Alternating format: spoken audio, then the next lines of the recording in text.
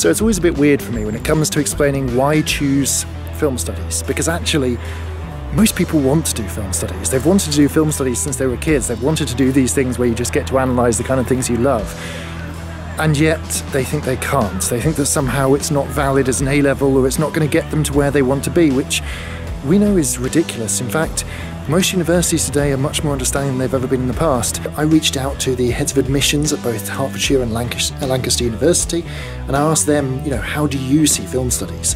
And what they came back with was incredibly positive. In fact, they were willing to say that film studies is and let me quote this here, make sure I've got the right bit, a legitimate subject of study comparable to English literature. It's highly desirable to both the university and the workplace.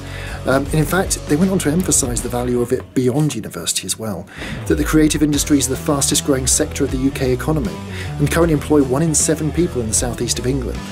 Film is great for future employment because it shows you have a really good eye for a visual medium. It also shows that you have the skills to analyze anything, whether it's an actual piece of film or a scene or a whole movie or a script unto itself. You can actually take it apart and find the component parts and figure out what works. These are skills that are critical, absolutely critical for an employer, and they will really be interested in seeing that. A lot of our studies at the start of the course will be focused on actually understanding how films create meaning. We'll be looking at micro features like the way that editing, sound, camera angles or lighting can have a huge effect. It can be something as simple as perhaps changing the colour palette, adding a filter or a tone to what you're seeing there.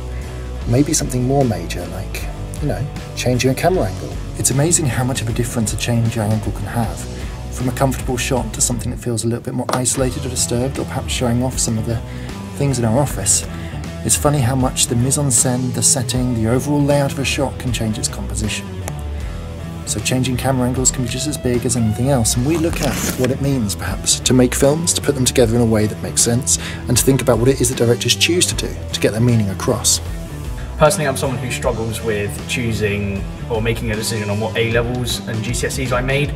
And so I have a teacher who taught me last year, and he made a suggestion that you do 2 subjects that you really are looking to take forward and one that you enjoy. And so personally, film studies is the one I enjoy because I've watched films when I was younger as well. It's brilliant to be able to explore how films have developed over time, how our engagement with films have developed over time as well. As we're currently considering the role of Orson Welles as an auteur, it's really interesting to consider his role during the 40s looking at films and compare that to someone like Spielberg now. I'm really looking forward to filming my own film. That's definitely going to be really exciting. I'm currently looking forward to the editing of videos because personally I use social media quite a lot, and so that skill of editing videos and putting videos together will become quite helpful in the future.